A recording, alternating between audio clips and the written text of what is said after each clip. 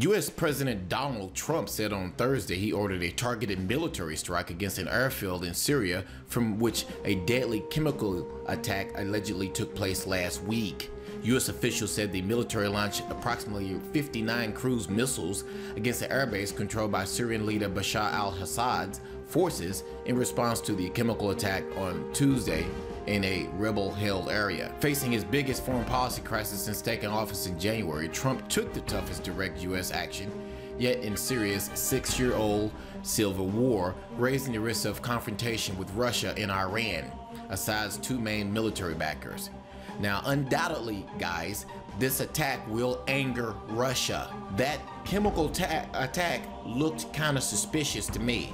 Why in the world would Bashar al-Assad attack his own people with chemical weapons a week after Donald Trump said it's not important to remove him anymore? And then 1 week later, conveniently, he attacks his own people with chemical weapons, knowing full and well that that would bring down the wrath of the United States on him.